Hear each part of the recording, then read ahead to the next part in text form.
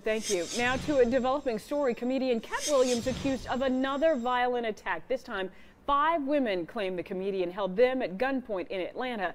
Is he on a violent rampage? Well, now there's been another person who's come forward claiming he was also a victim of one of Katt Williams' violent attacks. Brittany Miller sat down with a man who says the comedian punched him. She joins us now live with that story. Brittany? Well, I've been going through these police reports all day, and listen to this. They say that man was punched in the face by Katt Williams about 30 minutes before a woman says she was punched in the face by Katt Williams. But now that man is thinking about fighting back. He ended up walking in. He smacked my phone.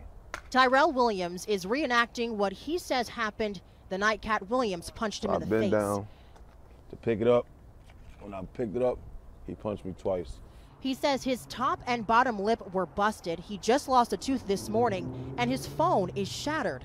According to police, this all happened Sunday morning. Williams says the celebrity had just walked into an after party for his comedy show. It just so happens the Katt Williams fan was taking a video on Snapchat when the star walked in. Walked up to my camera. He got about this close. He says when the flash went off, so did Katt Williams. The left side of my cheekbone was swollen. I went to the hospital. My lip still hurts to this day, and it's Wednesday. I spoke to Katt Williams' attorney about the incident yesterday. There was a man who grabbed my client, and I know that he went to defend himself, and that's when the scuffle ensued.